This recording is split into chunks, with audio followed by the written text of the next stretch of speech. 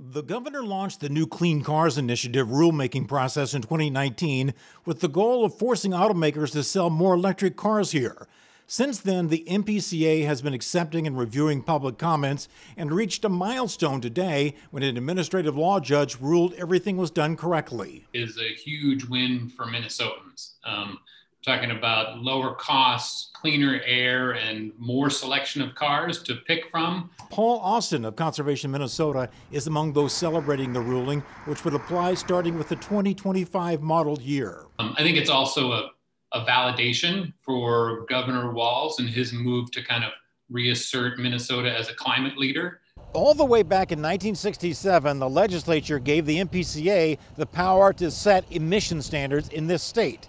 But now Republicans believe that when it comes to cars and trucks, those decisions should be handled by lawmakers.